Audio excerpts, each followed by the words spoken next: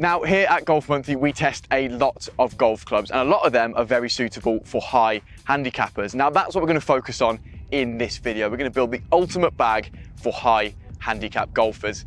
Now I've gathered together all of the equipment experts here at Golf Monthly to give you some 2 or 3 recommendations on each section of the bag, and we're going to build the ultimate bag for you. So you're going to hear from Neil Tappin on drivers, Sam Diath on fairways and hybrids, Joel Tadman on irons, and Martin Hopley on wedges and putters. And by the end, I think we're going to build a pretty comprehensive bag for you high handicap golfers out there. Right, let's get started with drivers. Okay, so I'm going to kick things off with the driver, and we've seen a whole host of really good models aimed at higher handicap players. There's a reasonable amount of research that you'll need to do, but a few that I would call out. So if you are a slower swinger, then I would consider testing something like the Titleist TSR 1. It's a lightweight design that should help you generate a little bit more club head speed. If you're fighting a slice, then maybe think about something like the Cobra Aerojet Max. Not only does it have a draw bias, but it also sits a little bit offset, a little bit closed, so it will provide that confidence-inspiring look that might help you prevent against hitting too many right. But for me, the one that I would definitely suggest you consider is the Ping G430 SFT. It has that draw bias, but it sits nice and square down behind the ball. It's really forgiving and easy to hit, generous, the profile down behind the ball, so it looks easy to hit, but it also offers really good distance. It's a great all-rounder for those who are higher handicappers who are looking for that little bit more help. So when it comes to fairway woods for high handicapper golfers, any of the max versions that are released this year are perfect. But for me, personally, I think the Yonex E-Zone Elite 4 is the best offering for high handicappers this year. Now there's a few reasons as to why. The diagonal grooves on the face really do frame the ball well, very easy to align, and it gives it a shallow look at address, really inspiring confidence to be able to hit it high off the deck. The large profile head also offers really high MOI, making it super forgiving on mishits. And then they offer a premium stock shaft, which is really lightweight, but also flexible and stable, allowing for higher launch, more carry and more speed. And one of the final reasons why this is perfect for a high handicapper is it is designed for an entry-level golfer and comes at a slightly cheaper price point than a lot of the premium brands. A trend we've seen in 2023 when it comes to hybrids is the larger profile head. Now, my pick for the best hybrid for high handicappers is the Callaway Paradigm. There's a couple of reasons behind this. It is the largest profile head we saw out of the hybrid range, apart from the X model, which is perfect for those who slice the ball and maybe want a touch more draw bias. But this does have the adjustable hosel, meaning you can tune in certain ball flights or promote a ball flight or fight against a certain ball flight as well. And the central gravity has been lowered, so meaning this golf club is really easy to hit high, and it's really forgiving on off-center hits, which is something high handicappers will really appreciate.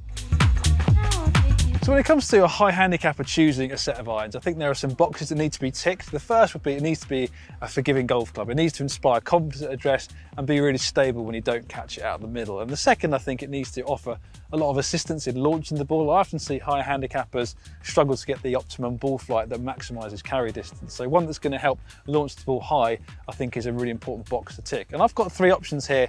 One that's more of a cost-effective option, one that's going to help slow swingers get additional launch, and one that's a really good all-rounder. So starting with that cost-effective option for high handicappers, I think the Wilson Dynapower really stands out here.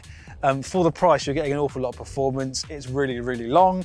It definitely gets the ball up in the air really easily, despite being quite strong in loft, and it's very forgiving as well. I think it looks pretty good as well. There's a lot of shelf appeal on this iron too.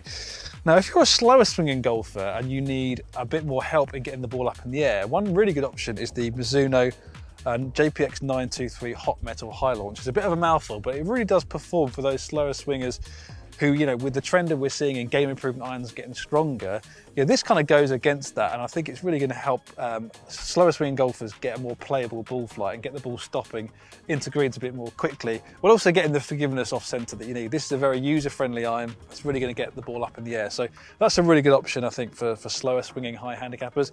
But then my best all-rounder, I think, for all-round playability, forgiveness, looks and feel would be the Ping G430. I think this is an excellent iron for forgiveness. It's got quite a long blade length. You can see how wide the sole is. So that means it's going to give you a lot of forgiveness, both off centre and also through the turf as well. That nice wide sole means if you do catch the ground slightly heavy, your margin for error is a little bit bigger. The feel of this iron is also really fantastic. It's got a nice, solid, stable feel to it, and its generous size means it does inspire a lot of confidence at address. That white bottom groove helps you align the face as well. So that would be my best all-round option for high handicap golfers, but I think across these three that I've chosen, there's some really good options there to help you hit longer, more accurate iron shots. When it comes to wedges, I think if you're a high handicap player, then what you need is a wedge with a little bit of forgiveness. There are models on the market with some peripheral weighting and a nice wide sole, and one of the best examples is a Cleveland CBX Full Face 2, which I have here. By having a sort of peripheral weighting on the club, it will match into a cavity back set of irons, which you probably might have, and that's going to stabilize the club through impact. It tends to have a wider sole, which is going to make it a bit more forgiving, and on this particular one, we've got a bit of relief in the heel and toe to give you some little bit of versatility. And then on the face, we've got grooves that cover the entire face, and these are the same grooves that are in the RTX 6, which is a better player's wedges, so you're going to get a lot of grip from that. I think it's very easy to play as well. You don't necessarily need to open and close the face so much because the sole is there to give you that forgiveness.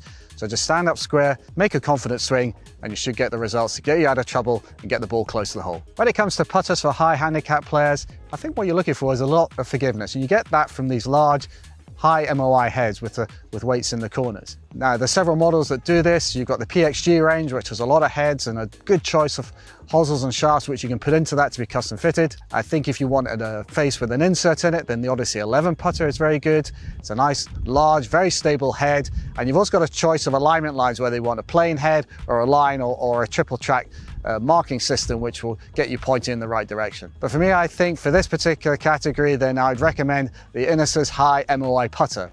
It does what it says on the tin. It's a very high MOI head.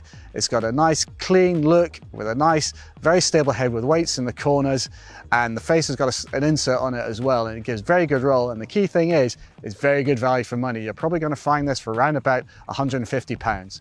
So if you're in the market for a high MOI putter with a bit of forgiveness, that would be my choice. So there you have it, the ultimate bag for high handicappers. Hopefully that's given you some great ideas of what you can go and test, or some recommendations on what to go and try at the driving range. And depending on what part of the bag you're looking to upgrade, I think there's some great equipment there from 2023 that can help you out. What do you think, or do you have any questions? Let us know down in the comments. And if you're looking to complete the bag with a golf ball, we've got a comprehensive guide on the best golf balls for high handicappers. I'll put that link down in the description for you to go and check out for yourself. But for now, from Black Bear Golf Club in Florida, thank you for joining me. I'll see you next time.